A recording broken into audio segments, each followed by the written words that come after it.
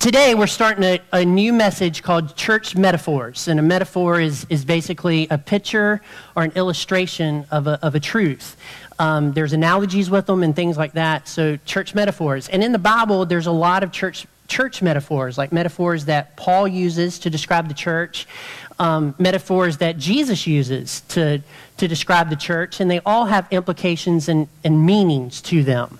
How many of you watched Voltron when you were younger? Voltron. Yeah, Voltron? A couple of you. How many of you have noticed that they have a new version of it on Netflix? Voltron. Okay, a couple people. Okay, there's some different people too. Great. Well, Voltron is basically this. There are 5 lions, right? And they form this robot together. So you might think that it's a transformer, but it's not a transformer. It's just a robot. It would be sort of like a better version of Power Rangers, right? In fact, a much better version of Power Rangers than that. And so Voltron, he takes these parts and he forms a body. Today we're talking about the body of Christ, which is the church. However, I will say this. Whereas everybody in here forms the body of Christ, and we're going to get to that in a moment, it's not like Voltron, okay? It's not like we separate and then we come back together. You, at the point of salvation, are already a part of the body of Christ, and you never separate from it. You're always in it. So with that in mind, I want you to turn in your Bibles to Ephesians chapter 4. Ephesians chapter 4. We'll begin reading with verse 1. Ephesians chapter 4. Game is sick.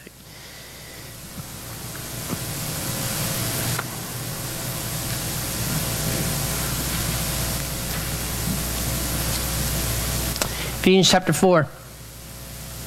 Y'all are really quiet. Really quiet. I'm not saying that you should be talking. I'm just saying it's really quiet in the room. That's all I'm saying. Okay.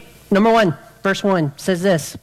I, therefore, a prisoner of the Lord, urge you to walk in a manner worthy of the calling to which you have been called, with all humility and gentleness, with patience, bearing with one another in love, eager to maintain the unity of the Spirit in the bond of peace. There is one body, that's the church, and one Spirit, just as you were called to the one hope that belongs to your call. There's one Lord, one faith, one baptism, one God and Father of all, who is over all and through all and in all. But grace was given to each one of us according to the measure of Christ's gift. Therefore it says, when he ascended on high, he led a host of captivities captive, and he gave gifts to men. So let's skip down to verse 11. And he gave the apostles, the prophets, the evangelists, the shepherds, the teachers, to equip the saints for the work of the ministry and for the building up of the body of Christ, until we all attain to the unity of the faith and the knowledge of the Son of God, to mature manhood, to the full measure of the stature of the fullness of Christ, so that we may no longer be children tossed to and fro by the waves, carried about by every wind of doctrine, by human cunning, by craftiness, by deceitful schemes. Rather, speaking the truth in love, we are to grow up in every way into him who is the head, into Christ, from whom the whole body, joined and held together by every joint with which it is equipped, when each part is working appropriately, that makes the body grow so that it builds itself up in love. So, a couple of things. First, the church is the body of Christ. The church is. The way you gain entrance into the body of Christ is through salvation. You come to a place where you feel bad because you've sinned and you know that there's a holy God, and so you ask forgiveness for those sins and you ask Jesus to be your Savior, and he immediately comes in and saves your soul. You don't have to go to church so many times. You don't have to read so many verses out of the Bible. You don't have to do this, that, or the other. All you have to do is by faith accept his gift of salvation. I'm a sinner. Lord, come and be my Savior. I can't save myself. And you're in the body. Now, the church is the body of Christ. And in Scripture, Jesus is the head of the body. Now, there's another passage of Scripture that says that husbands are the head of the wife as Christ is the head of the church. And the normal joke with that little deal is when you talk to a group of ladies about it, there'll be one lady somewhere in the room that says, he's the head, but I'm the neck. Right? That's what they'll say, right? And if you've ever watched My Big Fat Greek Wedding, she says it is pretty funny when she says it, because she's a big Italian lady. She's just incredible. So, nonetheless, that is not necessarily how Jesus Christ works. He is not the head, and then somebody else is the neck that turns his focus somewhere, and then there's a body. It doesn't work that way. Jesus Christ is the head, and that means that he is the one that we look to for leadership. From the neck down, all the way to the toes, we form the body of the Lord Jesus Christ, and we look to him for leadership. So Jesus is the head of the body. He's a leader. Jesus loves the body and is invested in making her succeed. Okay? Jesus Christ, say that again, loves the body of Christ and is invested in making her succeed. For instance, the first thing he invested was his blood. There was absolutely no way that you could be a Christian without him giving his life. So he invested his entire life so that you could be all you could be for him. Okay? The other thing that he invests is over a period of time, he teaches you from the Word of God how you should live, how you should walk, how you should breathe, how you should do things so that you can be the best version of you. Okay? God has designed us all to be a particular type of people, and he is very invested and loves and wants to make sure he moves you along. This, by the way, is why you and I, from time to time, have crises come up in our lives. Crises come up, they're in front of us, and we have to work our way through it. Well, that is God working on you to get some type of sin or attitude or just make you a better person or strengthen your faith so that you can get to the other side. God is very invested in this body. He's the head. We're the body. The body is made up of many people. Many people. Many people. Ephesians chapter 4, verse 4 says, there is one body and spirit. And then down in verse 7 it says, but grace was given to each one of us, that's the church of Ephesians, that's Paul, that is even us today, according to the measure of Christ's gift. So there's a lot of people in the body. Now Paul will say, not Jesus, but Paul will say in his writings, there is you that is in the body of Christ, individually. I, Phillip Brande, am in the body of Christ. And then Paul, in another section, will use this metaphor, and he'll say the local church at Ephesus is all a part of one body. So it'd be like, right now, you and I, if we're members here at the church or visiting or whatever, we are a part of the body of Christ at Farmington Baptist Church. It's that church. And then in other passages of Scripture, Paul will use it even in a larger sense, a global sense.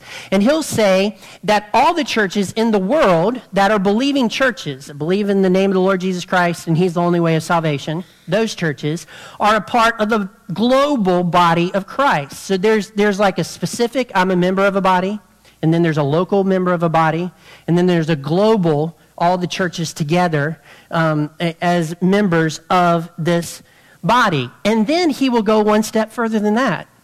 And he'll say, every believer of all time is a part of the body of Christ.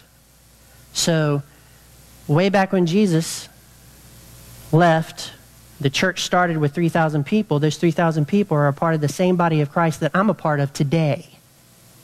In other words, the body of Christ is not just some type of factual, theological metaphor that we just get warm fuzzies over.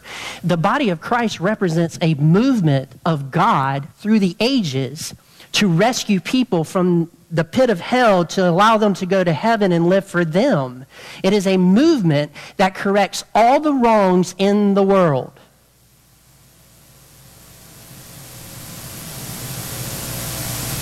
Yeah. Y'all are really excited about that one. I can tell it, right? It is a movement And literally all across the world, there are people in this body and a part of this movement of what God is doing in the world. It's absolutely amazing. It's amazing that I am a part of that, and that if you've received Jesus as your Savior, that you are a part of that, and that he invests in all of that. So, a couple of things. If you are in this body, and to be in this body, you have to be in Christ. This is just a few things that are true of you. First, we receive grace in Christ Jesus. Our redemption is in Christ. We are justified in Christ. We have forgiveness of sin in Christ. There is no condemnation in Christ. We are a new creation in Christ. We have eternal life in Christ. God supplies all our needs in Christ. We have every spiritual blessing of heaven in Christ. We will be presented to God perfect in Christ. We cannot be separated from the love of God in Christ. That's nothing less than amazing. If you're feeling down about yourself, remember who you are in Christ. If you are condemning yourself, remember that there is no condemnation in Christ Jesus. That yes, I need to stop doing that sin, but Jesus has given me the freedom to not go back to it. I have eternal life where I'm not going to be punished for the sins that I've done against the Creator in Christ. We can think about all the negative stuff that's happening in the world and all the tensions of relationships and stuff like this, but on a larger scale, we are part of a movement that cannot be stopped, and we are in Christ, and he cannot be stopped, and we are victorious, and we are one and a part of the same body, and that is an amazing thing. What I would like to submit to you today, first of all, is that I think you and I need to start looking at the world through that lens. I think what happens from time to time is we look at the world through the lens of media. Or we look at the lens through our own thoughts. Or we look at the lens through our own emotions.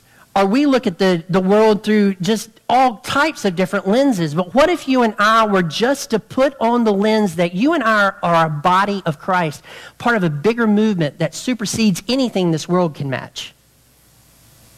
And in that, we have received grace. Redemption is ours. We are justified. We have forgiveness. There is no condemnation. You cannot put me down. We are a new creation in Christ. We have eternal life. Jesus Christ supplies all of my needs. I have every spiritual blessing.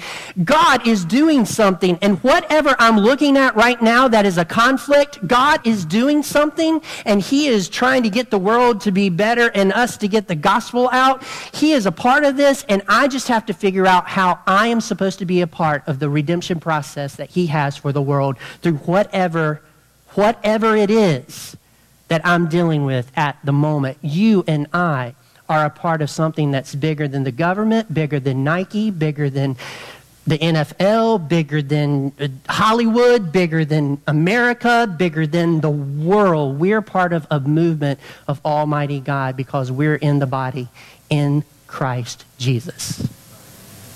I do not want to be in anything else. I just don't. So the body, and he is the head. So, what does this mean? Well, it means that I look at you as a fellow member and believer in the body. That's what I look at you as. This means that I treat you as a member of the organization that God is putting together, the body. I look at you through that. I look at you as a part of me because I am a part of Christ. Are you tracking? We're all on the same team. We're all on the same team. And that means God wants us to be in unity. Turn in your Bibles, if you will, to John. I think it's John. I'll have to look this one up. John chapter 17. Turn your Bibles just real quickly. We're going to get back to Ephesians, but John chapter 17.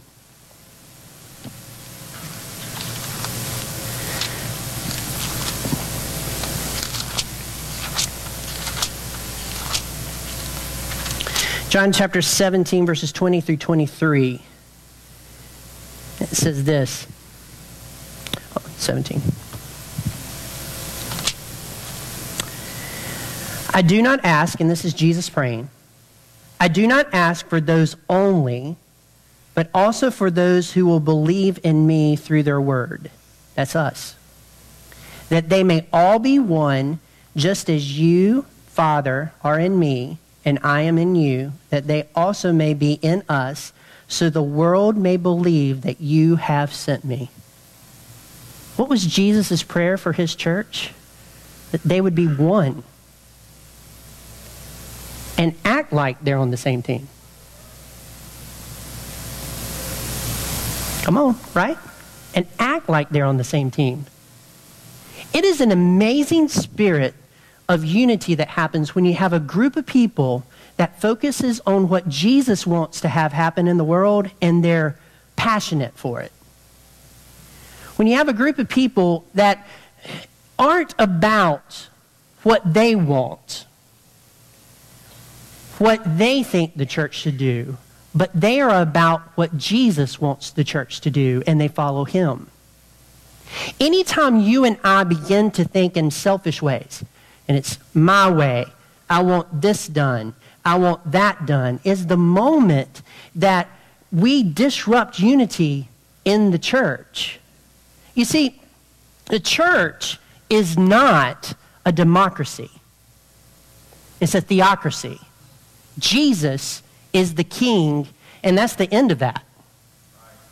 It's the end of that. And we look to Jesus, and he has been very, very clear about our mission.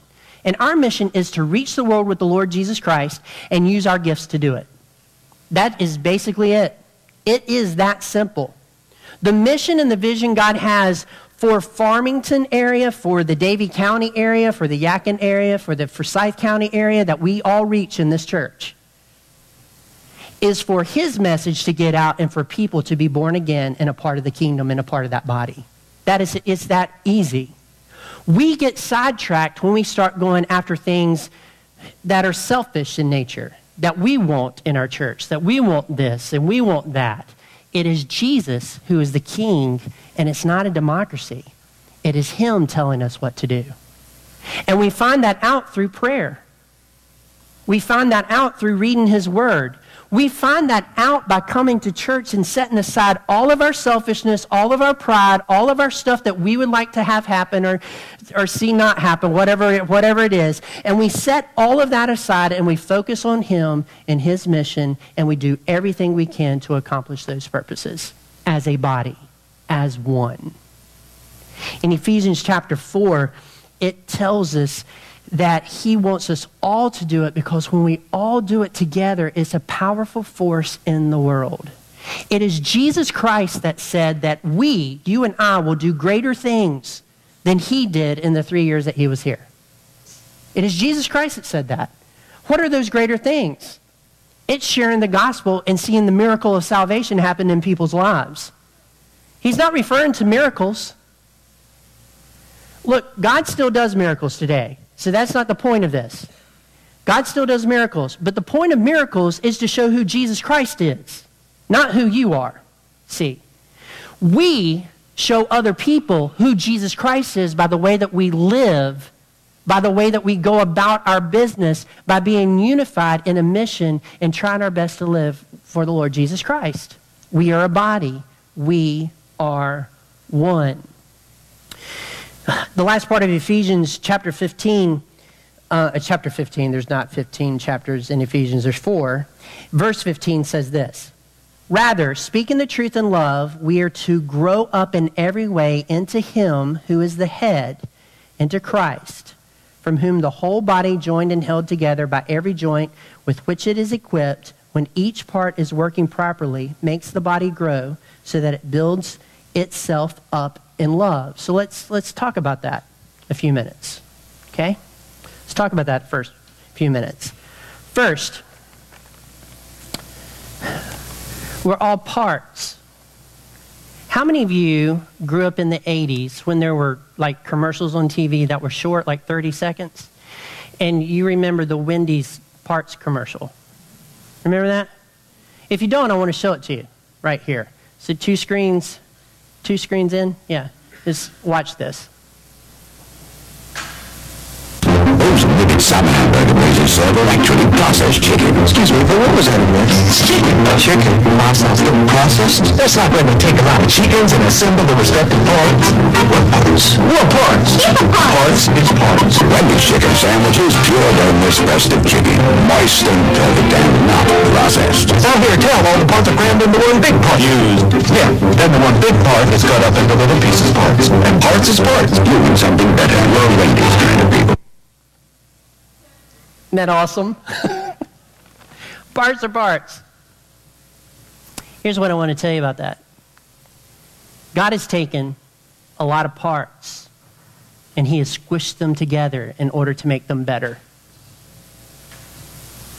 You do not have to be a perfect person to be in the body of Christ. You just have to believe in Jesus. He's taken all those parts and he has put them together.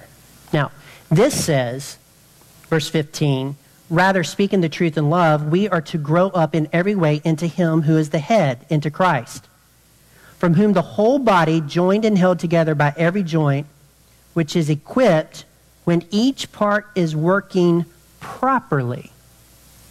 So you and I are parts, but we have a responsibility to work in the body of Christ properly. Properly. So how do we work in the body of Christ properly? Well, there's a couple of ways. There's a couple of ways that we do that. First of all, you work in the body of Christ properly when you are using your gifts to enhance the body of Christ. Whatever those gifts are. All of us have different gifts. All of us do. Now, if I was to take a survey and ask you which part of the body you would like to be, there would be some parts of the body we'd like to avoid. Like, for instance, I wouldn't want to be the colon. Wouldn't want to be the kidney, right? Wouldn't want to be, things of that nature. And you wouldn't either. However, if I did not have a colon, if I did not have a kidney, where would my body be? Dead. So every single part in the analogy, every single part is very important. Now, I'll tell you this. There's nobody in here spiritually or, that has the gift of being a stomach. Nobody in here has the gift. That's not the point. The point of this is every part in my body has to work in order for me to be healthy. And every part in the church, every person in the church has to work with their area of giftedness for the church to be healthy.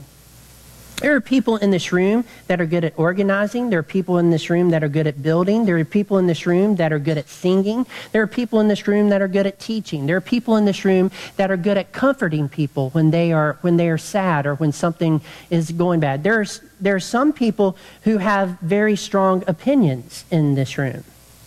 That is called leadership. I've never met a leader that didn't have a strong opinion. We're in a day and age where you don't want the leader to have a strong opinion, but you're not a leader. If you don't have a strong opinion, you don't have the gift of leadership. Trust me on that. If you don't have a strong opinion about something and how things should go and the direction they should go in, you are a manager. And there's nothing wrong with management. Leaders that have strong opinions have to have managers to help them get there. There has never been a self-made man. Never been a self-made man. He's always had people around him to help him accomplish his goals. And by the way, I learned this from Convocation at Liberty. The road to success is uphill. John Maxwell would say that you didn't just wake up one day and the church was successful. You went uphill to get there. It was work to get there. And if it is work to make the church all that it needs to be for the Lord Jesus Christ, to bring him honor and glory and to get his job done, then it's work that we should do. And all of us should be administering the gifts that he has already given us so that we can grow the church to what it needs to be. If you're a person in the room that just kind of sits back and doesn't contribute, you need to think about how you can contribute to the church. And I'm not talking about money. I'm talking about service. You know what your giftedness is when you sit in a room and that is one of the things that you walk away with. For instance, I was at the place the other day. I'm not going to tell you where I was at. I was at a place the other day, and honestly, I don't know who picked the colors in the room, and I don't know who put the pictures on the wall, but they didn't know what they were doing. It wasn't anybody's home, so just rest. But they just didn't know what they were doing. They didn't know. I was there, pictures crooked. There wasn't a theme in the room. It was like they just threw it up there and they started their business. You know what I mean? It's that sort of deal. I walk away visually every time I go somewhere. I see immediately how people are flowing into an event and out of an event. That's a strength of mine. And I can see visually what could be better. I can see tech pretty quickly. But I'll tell you what I don't see oftentimes. I don't see how to have correct English. Okay, I'm working on that. I have this app that I'm trying to do, but it's only going to get so good.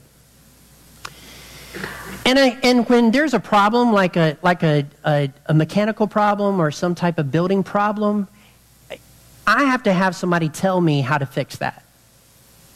YouTube has been my friend.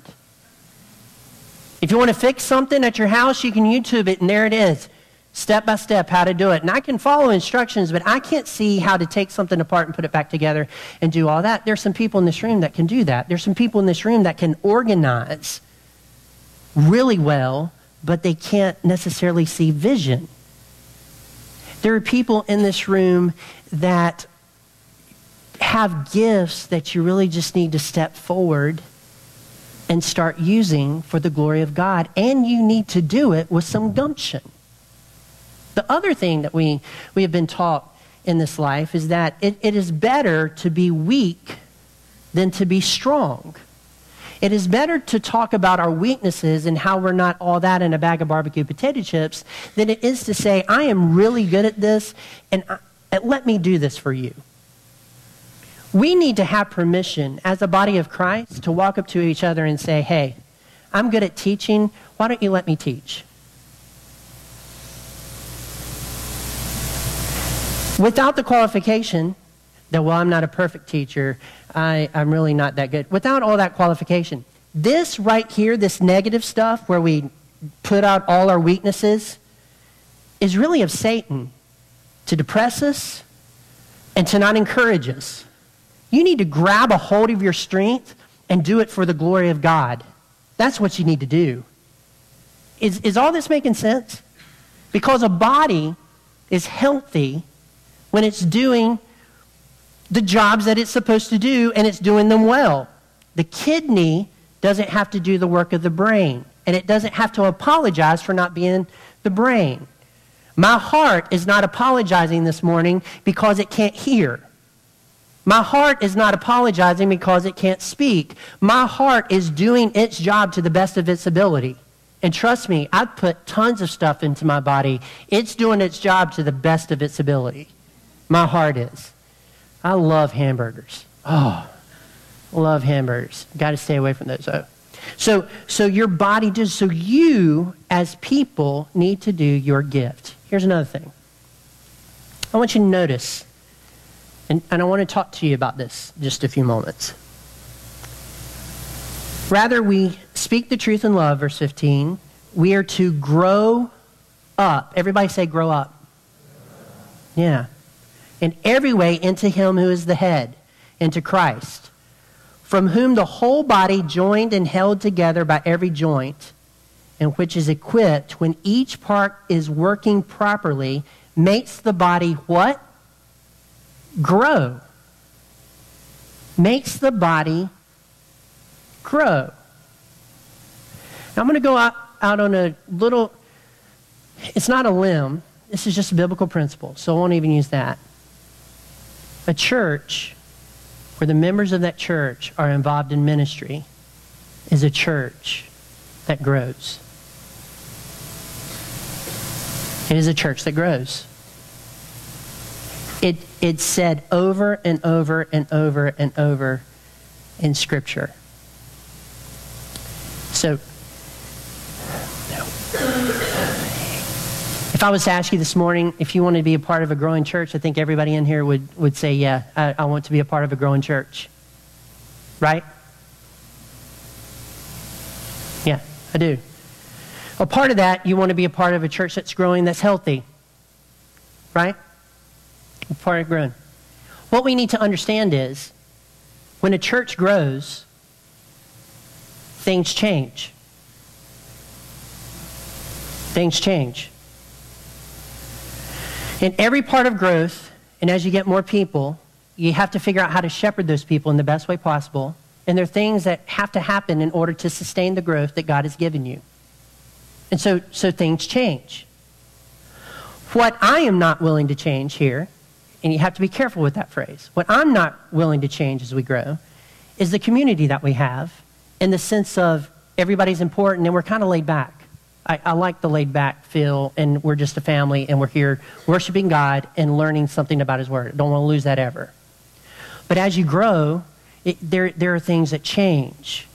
For instance, the next step for us is to start on a parking lot right out here. We have plans for 74 spaces. In the next couple of weeks, if we haven't voted on this yet, but I think people vote with their money.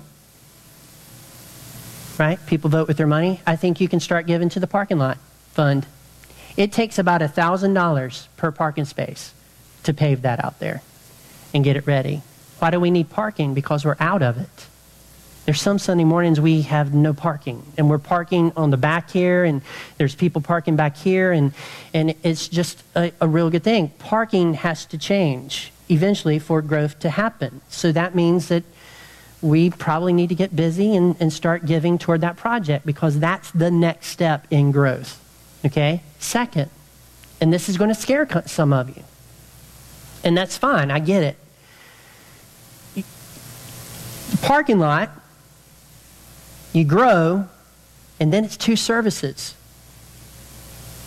Okay? I've been working on plans for 2 services for the last 3 years, just to see when the time is right for that to happen.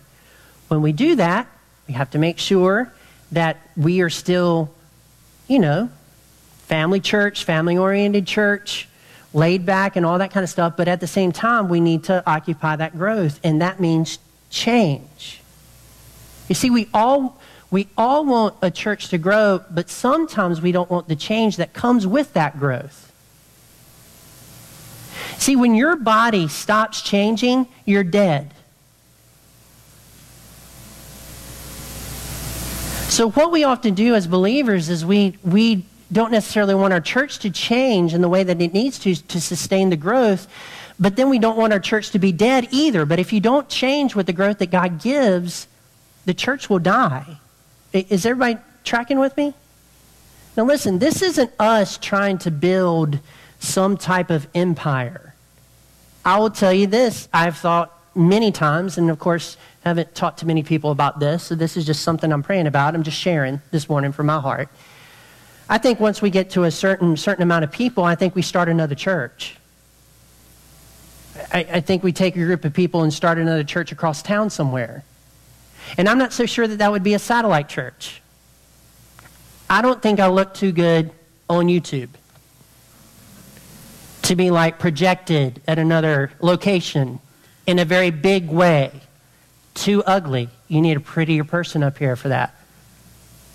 But I do think that our strategy should be, as we grow, we train other ministers that think like this, that think like we're following Christ and have the same ministry model, right? And we take those people and we start another church across town or somewhere and see how God does that. And as we continue to grow, we continue to plant and we continue to grow churches. Is everybody with me on that? But that is change. The change that scares me about that is I know that if one day in the future, when we get there, that there are going to be people that leave our church that I love. See, I get why pastors go from church to church every 3 to 5 years. You don't have to be connected to anybody. I've been here going on 11 years, and I'm too connected. I pray for each of you at least once a week. It's a lot of people, okay? It's a lot of people. So basically on Monday, I go through a list, and then I pray for everybody globally. And then I go on Tuesday through another part of that list, and then I pray for everybody else globally. That's how I do it, all right? So anyway, all that to say, that will hurt, but that's part of change, and that's part of growth. We need to continue to grow. Not for growth's sake, but because that is where Christ is leading us at this moment.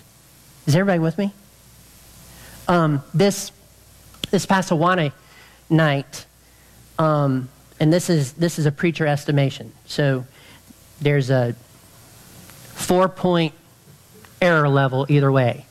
There was at least a dozen new families that came to Awana that I had never seen before. That's awesome. In the youth room, you can take this home because Seth counted them. There are 30 teenagers in the youth area. We were missing 12 of our regulars, which means 42. If you counted all the youth in this church at present time, you would be somewhere between 53 and 56, depending on whether or not you want to count the new visitors that were here today.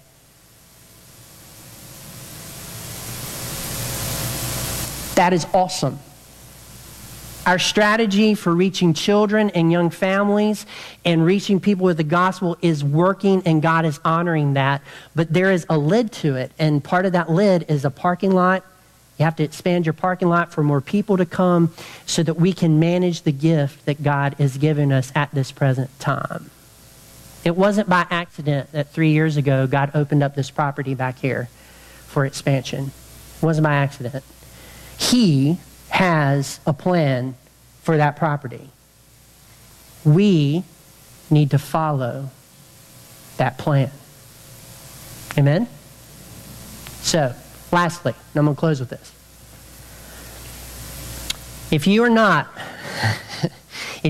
a part of a small group, I would like to encourage you today to be a part of a small group. Here's why.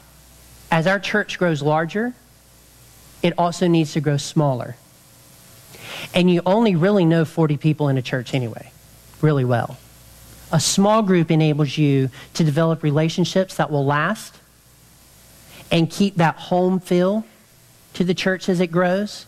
So you meet with that small group, you get to know that small group, you live life with that small group, you walk through life with that small group, right? And as the church grows, it's not going to seem like the church is getting too big if you get involved in a small group and connected in that way. Okay? So I'm just going to throw that out. So at the end of the day, you and I are part of a body of Christ, and you and I need to be in unity. That means that you and I need to watch what we say, watch how we live, watch how we walk, watch how we do things, because we all represent Farmington Baptist Church when we leave here, but more importantly, we all represent the Lord Jesus Christ when we leave here. And I think that he wants us to live like he would live in the world. Amen? And buddy, if that doesn't take you to your knees, that thought, nothing else will. Because I'm not even close to being like Christ. But I sure am going to try to live like him this week. Let's pray. Heavenly Father, we thank you for this day that you give.